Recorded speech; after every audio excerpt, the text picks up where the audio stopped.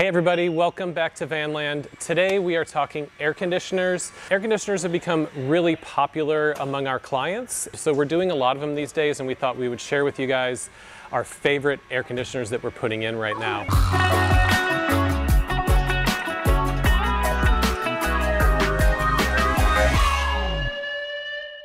We wanted to talk to you about our favorite air conditioner, which we're doing on, I'd say maybe about 30% of the vans that we're doing right now.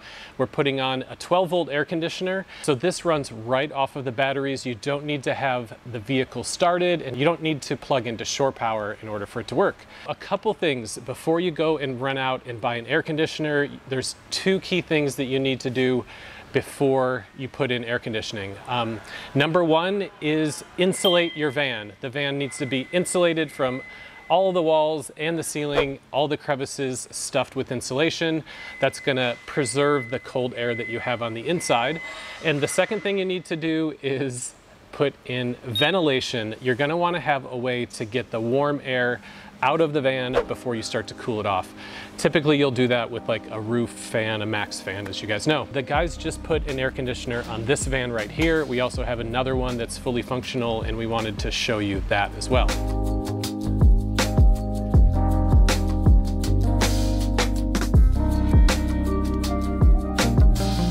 Over the past few years, it's actually been very difficult before some of the newer generation of air conditioners to get good air conditioning in a van. Clients typically want air conditioning off-grid, meaning they don't want to have to plug in to a house or a campsite. And obviously you don't want to be running the vehicle all day in order to just get air conditioning. Prior to about 2019, there weren't a lot of great options on the market. You basically had to put in a battery system and then a powerful inverter just to get an air conditioner to run, and then often they would trip the inverter, they would fail, they just outright wouldn't work. And people were pretty frustrated with it. But recently there are a few manufacturers, namely Nomadic and Domedic, that are making 12-volt or 24-volt direct air conditioners. And basically you can hook these right up to your battery without using any inverter. So this makes it a lot more reliable and a lot less power usage. The air conditioners we're typically using are in the neighborhood of like 9,000 to 12,000 BTUs. So they're not the most powerful air conditioner, but the van, given that it's a small space, it will usually do the job, again, if you have it well insulated and well ventilated to start. The overall installation of an air conditioner, it's really not that big of a job. Certainly it takes the better part of a day. You have to cut a hole in the roof, mount the air conditioner, and then wire it up to power and test it. Not the most difficult installation, but something, if you're not comfortable with it, you should definitely have a professional help you with. This is a 144 van. It has the Nomadic 2000 air conditioner in it, and for the 144s that tends to be the right size. If you're going to do a 170 van, we perhaps recommend the Nomadic 3000. So most of the ones we're doing are the Nomadic air conditioners. They just seem to be really reliable and energy efficient, and also of high quality, so that's important to us as well. The van across the way here has an air conditioner installed. It's currently running. I'm getting a little bit warm, so let's go take a look and see how that one's working. Here we are inside one of the vans. We're about to finish up. We put the Nomadic 2000 air conditioner in this, and so I just wanted to give you guys a demo of kind of how it works, how much power it draws, and what it looks like when it's installed. The first thing you'll notice is that it's basically flush to the roof line. It really doesn't come down at all, so you're not losing any headroom, which is awesome. Some of the other air conditioners that you might see have a register on the inside with some controls on it. It may be a few inches thick, so you're really going to lose the headroom as you're walking past the air conditioner. So that's one of the reasons we love the Nomadic and we use it so often. So this is the Nomadic air conditioner in the wild out here. We've got this mounted in an aluminous roof rack. We did a custom cutout, so it basically fits perfectly in the roof rack. Inside the van, you have like a flush mounted register, which is great. And then up here, you have a fairly tidy condenser and blower, and so really it doesn't take up that much space. One of the cool things about this particular air conditioner is that it's fairly low profile. It's only about 8 to 9 inches off of the top of the van, so it's not going to be an obstruction and catching branches and things like that. We like the low profile, and the overall size of it is just about 36 by 32 or so. is that correct? Check my measurements. But the overall size of it is quite small for what you get. They're super dependable. So basically you've got your remote here, you just turn it on, and since it's a direct connection to the batteries, it's pretty much turns on every time. We've had zero problems with these whatsoever. You can run this in eco mode or powerful mode. Eco mode obviously is going to be the energy saving option. Powerful mode is going to be when you need to cool it down as quickly as possible. So what I wanted to show you guys is how much power this actually draws when it's running at full blast. So I'm going to turn it all the way down to 60 degrees, which is the temperature setting that it will come down to before it slows down. And then I'm going to turn the fan all the way up. So it does produce a little bit of noise you can hear. It's definitely not a silent air conditioner. It doesn't vibrate the van or anything like some other air conditioners do, so we really like this unit. I think it's perfect for vans. So now that it's running, currently it's putting out 48-degree air, and let's see how much power it's drawing.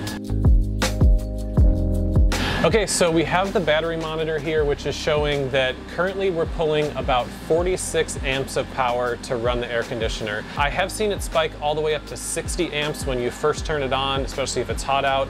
It can pull up to 60 amps. And then if you put it on eco mode and kind of turn down the fans, you'll get a longer life out of the batteries because it's only running at about 30 amps. So just kind of as a point of reference, this particular van has 600 amp hours of lithium battery power. So even at full blast, pulling 60 amps, we should be able to get 10 hours out of the batteries in terms of running the air conditioner at full speed. Of course, once it's cooled down, typically you're going to turn it down to more of like the eco mode. So pulling 30 amps, we could get considerably more, 12 to potentially 15 hours if the batteries were completely full. These air conditioners are finally easy to use for the everyday person that's doing van life. Previously, we had issues with the last generation of air conditioners, which needed to run on typically large inverters and significant battery systems. They always seem to be cutting out or tripping the inverter or otherwise just having problems unless you were physically plugged into shore power. With the new Nomadic and Nomadic air conditioners that run direct on 12 volts, you have a secure connection to the battery and pretty much little room for things to go wrong, which is one of the reasons why we truly love it. So we get a lot of questions from our clients regarding whether or not they should buy an air conditioner when they're building out a van. So it's a topic that I think we should discuss with you guys as well. Basically, everybody wants an air conditioner, right? Air conditioners are cool, they keep you cool, they keep the humidity out of the van. All things being equal, sure, take one if you can. if you can. The issue is that they're fairly expensive. So the Nomadic is going to run north of $3,000 to $4,000 for the unit itself, and then installation on top of that. So you really have to consider, your budget when it comes to air conditioning. What trade-offs are you making in terms of other things that you maybe could have bought with that money instead of an air conditioner? I will say for the folks that we've installed them for and they've gone out and taken their van on trips, basically they come back saying they love the air conditioner, they could not live without it at this point. As a matter of fact, we just did a video, it's our family of 4 van tour video, where our clients, we had built them a van last year and they came back because the van was too hot. They had done a couple road trips and they found that being in the van when the sun was out was just very uncomfortable for them. So we added some ventilation and we added an air conditioner. So if you want to see another van that we installed those things in, then you can check out that video. If you guys haven't followed our Pro Van Build series yet, we're doing a series where I'm building out my own personal van in our professional shop. And believe it or not, I'm not including an air conditioning on my personal van. So if you want to find out why, then follow the Pro Van Build series. I'll talk you through the reasons why on this particular van, I'm going to exclude the air conditioning. And then also your guys' feedback in terms of if you have air conditioning in your van or if you want it, give us the reasons why and what you think about the affordability of these 12-volt air conditioners.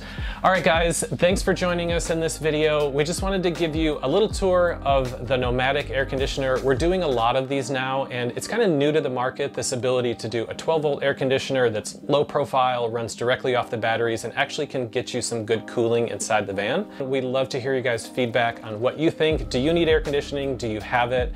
What trade-offs would you make in order to get it? So thanks again, guys, and we will see you next time.